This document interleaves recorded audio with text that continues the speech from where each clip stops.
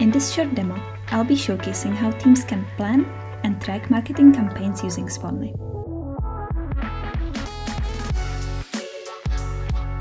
The roadmap view offers visibility across all digital campaigns and the ability to track their progress in a single report panel that slides from the side.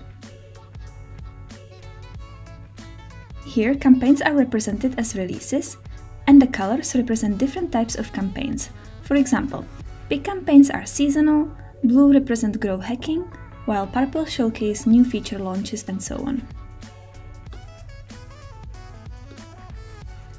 Each campaign type features predefined stages that it goes through. For example, we broke down this growth hacking campaign into 4 stages: implementation, launch, live, and evaluation. Stages are then drawn on the timeline and we can track their progress. If you are wondering how to create these templates as phases, you can easily do so in configuration. Here you can see the list of all campaign templates and their stages. I can create new templates here or edit the existing ones. You can also notice that you can define the default duration of each phase. This will be used to pre-populate stage dates when scheduling a release. In this case, the release represents the campaign on the timeline. It's very useful because it makes scheduling campaigns much faster. We can also change the grouping on the timeline. For example, instead of projects, we can group by campaign type. Now you can see that grouping on the timeline has changed. Swim lanes are representing different campaign types like SEO, new feature launch, and so on. And the colors of the campaigns reflect the projects. When managing campaigns, it's great to have an overview of when campaigns are scheduled to go live and what the preparation phase is before starting the campaign. And that's exactly what you can see here on the timeline. The highlighted areas of the campaigns are showing when the campaign is planned to go live, and the lighter areas are representing placeholders for preparation activities and closure and evaluation of the campaign.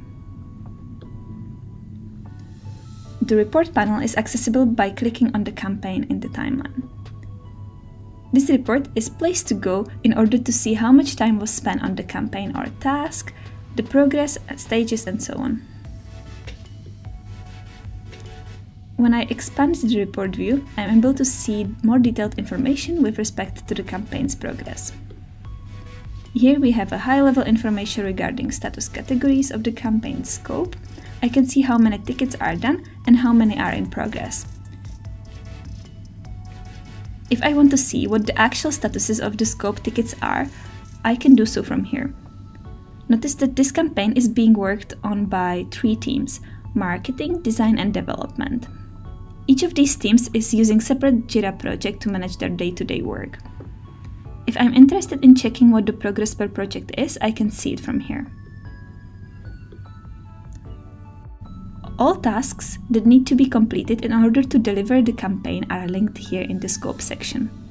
Key information about the tasks are visible, things like summary, assignee, priority, and status.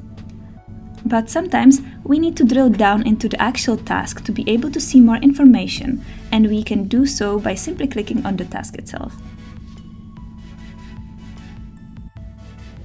The report view is very useful and contains at-a-glance information about the campaign's progress.